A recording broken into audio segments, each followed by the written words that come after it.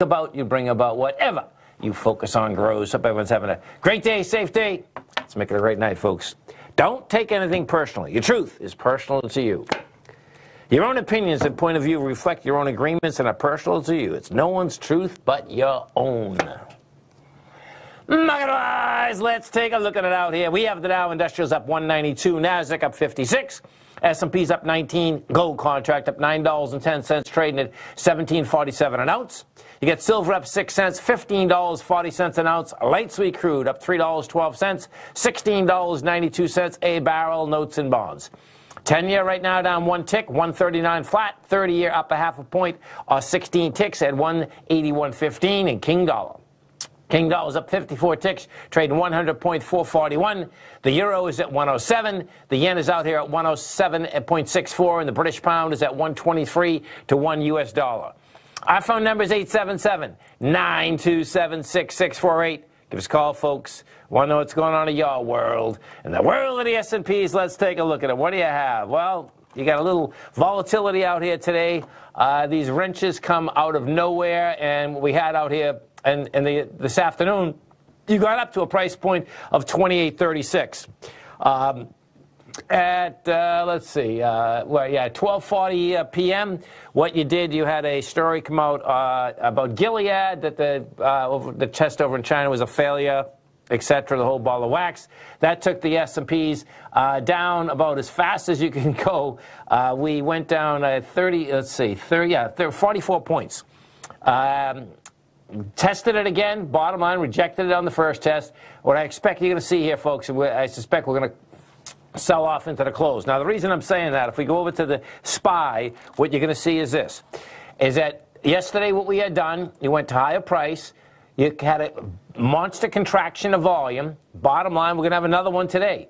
We are coming into 146 million shares. Yesterday you did 94. 93. Today we're already at 84, so we should do 100, but the bottom line, you should be banging out like 150, 160 in order to sustain higher price, and the demand is just not there. Inside the NDX 100, same type of setup, and inside the NDX, bottom line, we should be banging out at something like 60, 65 million shares. Right now you're at 36. Yesterday we did 40.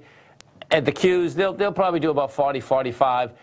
What I expect you're going to see in both cases now is that you won't hold price also. And not holding price, folks, in this particular case, I'm not talking about on the highs. I'm talking about you won't even hold price of the highs of yesterday. So inside the Qs, that number is 212.35. That was the high of yesterday, even though we had given it up. We got over it. I suspect we're going to close under it. If we go over to the SPY, what you're going to see, that number inside of the SPY is going to be 281 flat. And right now you're at 280.59. So going to be wild watching this the whole thing shake out. We go into the gold contract. Gold contract out here today.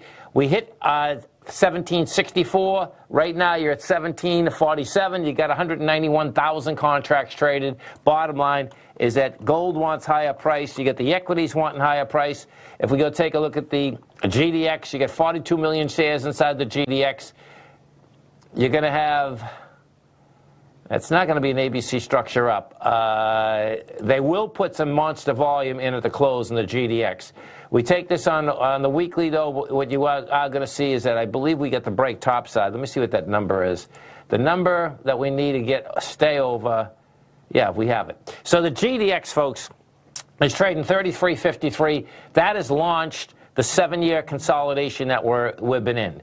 And that's a big number because that's saying the GDX next move up is going to be somewhere about 47 to 53, and right now you're at 33. And I know that's a very large number, folks, when you just say that, okay, you're going to move from there to there. But if you want to see how fast these large numbers have come inside these gold equities, I'll bring a couple up for you just to show you. If we go back into Newmont, what you're going to see inside Newmont broke topside 2 weeks ago. When it broke topside, we're talking $44. It's trading 62. Barrick just broke this week. That broke topside. So those are the two largest gold equities in the world. Bottom line, Barrick is trading at $26.91. That break, which has been this week, $23. And Barrick is, bottom line, saying, you know, 37.43 is coming at us, and you're at 26.91 right now. So you're talking about some very heavy numbers. There's no two ways about that. Notes and bonds, you get the 10-year flat out at 133.01. The 30-year right now is up 20 at 181.19. And King Dollar's up that 28 ticks, trading 100.417. Bottom line, what I expect we're going to see out here, let's go into the NQs for a second. If we go to the NQs, we take a look at the NQs. NQs out here right now, you're up 28 points. We had a high out here today of 87.86.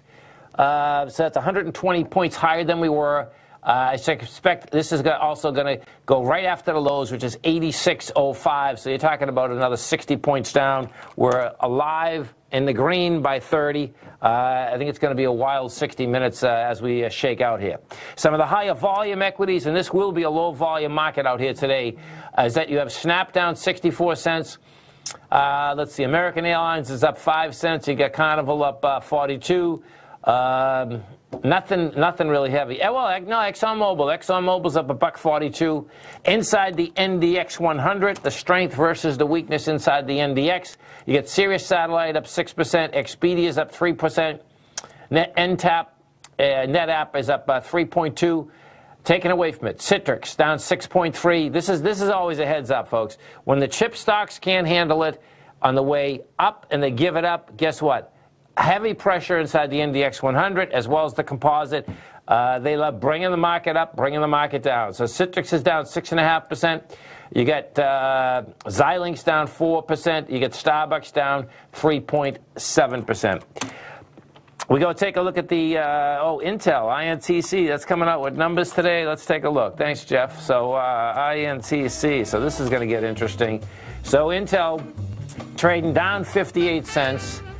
That's been a sideways move. They're going to be looking, let's see what they're looking for. 23rd already. They're going to be looking for $18.8 billion to the top line, $1.28 coming down. Stay right there, folks. Get our man, Mr. Jason Path, coming back with us. We're going to be bisecting and dissecting some of these sectors inside the marketplace out here. Come right back.